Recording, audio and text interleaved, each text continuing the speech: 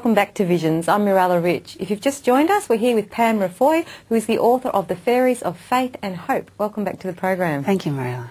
Now, in your book, you've also written quite a bit of poetry. Yes. Can you tell us why you incorporated poetry and maybe read a little verse? Yes. Well, I just felt, as I said, that the sort of the beauty and the harmony of perhaps the lilt of poetry. You know, I love the lilt and the rhyme of poetry, and I think that softens things. It gives it something really special, rather than just writing in normal prose. So apart from the ones I wrote for my children, as I say, when the animals got sick or died, when they died, and that, I also wrote quite a few through the book, so that the fairies use that to teach them about God and about variety, you know, about love and about perhaps conscience. Formula for peace and different ones like this that I've written through the book. And do you find you get a lot of joy out of expressing yourself through poetry and Oh writing? yes, I love it. You feel, I feel, you sort of get absorbed in it when you're doing it, and you feel the peace and the joy come over you. It's a beautiful feeling. It's a nice creative outlet, isn't it? Yes, it is. It's beautiful. Another way of expressing yourself. Yes, I think so. I think most people, if they put their mind to it and do it, they can bring forward some really beautiful stuff. Yeah. Well, let's hear a little bit of some of your poetry. Well, there's one I'd like to read, and I'll read a little bit after it. The story, the girls at this point are on the beach with their family. Their mother's family is always on holiday on the beach, actually, in Phillip Island. It's a spot where I loved and where they went. This is virtually all happened. Obviously there's the fantasy of the fairies and gnomes, but everywhere I've written and what happened in the book really did actually happen in their lives. I just condensed it perhaps from about 6 years to 4 years to sort of, get it a little bit shorter. And Amber is asking who is God in this particular chapter, and the fairies are with her. Her own fairies, Wisty's with her, and all the other sand fairies are on the beach, and it says the music now became more deliberate as the sand fairies, hundreds upon hundreds of them, in their glorious shades of yellows and golds, swayed their bodies and danced to the rhythm, moving their hands, feet and body as one Hawaiian style. Amber turned in her sleep. "Who is God?" she called. "Who am I?" echoed the sand fairies. "Who am I?" echoed the water sprites. "Who am I?" echoed the seagulls. "Who am I?" echoed the air nymphs rushing by. "Who am I?" the tree gnome echoed. The sand fairies started to sing, with the air nymphs and water sprites echoing the last line of each verse in a loud whisper as the fairies sang. "I am light, I am soul, I am fire. I am the joy and the peace you desire. I am the essence of wine which you sip all the time. For this is me, this is me, this is me. I am the life of the newborn babe, as in his mother's arms he's laid, and forever in time he will always be mine. For this is me, this is me, this is me. Please keep me close to your heart.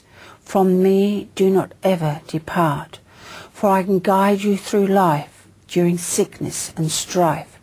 For this is me, this is me, this is me. In the darkness of night I am there, always with love and with care. For my love, you are mine, in your thoughts let me shine. For this is me, this is me, this is me. And once you know you are mine, peace will always be thine.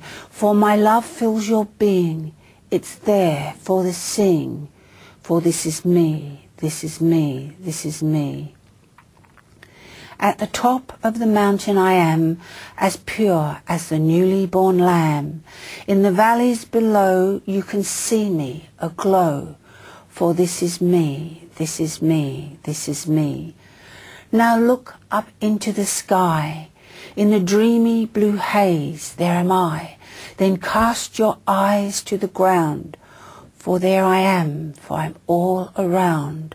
For this is me. This is me, this is me. It is I who commands it so, that the winds shall shiver and blow, from the height of the storm till the peace of the dawn.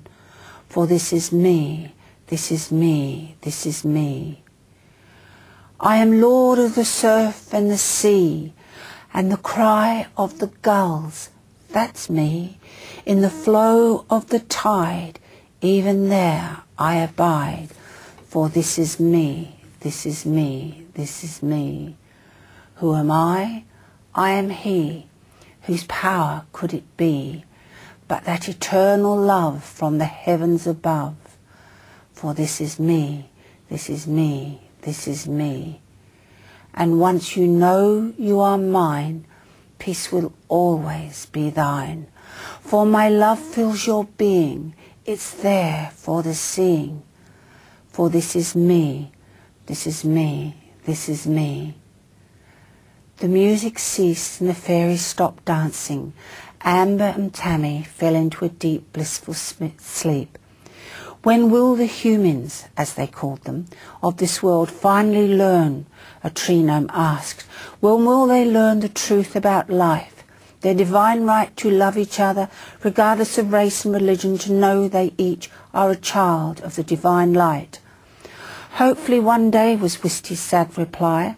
At the house of our charges we watch the television news, all the things that are happening around the world.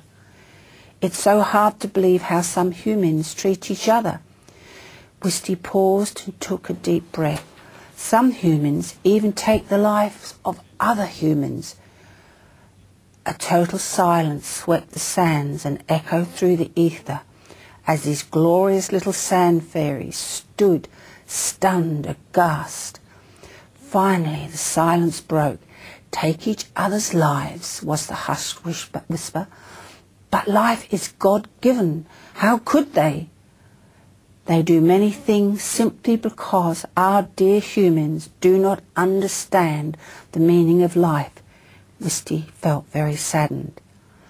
The sand fairies now dispersed, a hushed murmuring, take each other's lives, take each other's lives, could be heard as they hurried away. Wow, that's beautiful. I think it just reflects what everybody wants, and that's love and peace. Every human being wants that. That's correct. We're about to go to a break now. Okay. You're watching Vision. Stay with us. We'll be back with more very shortly.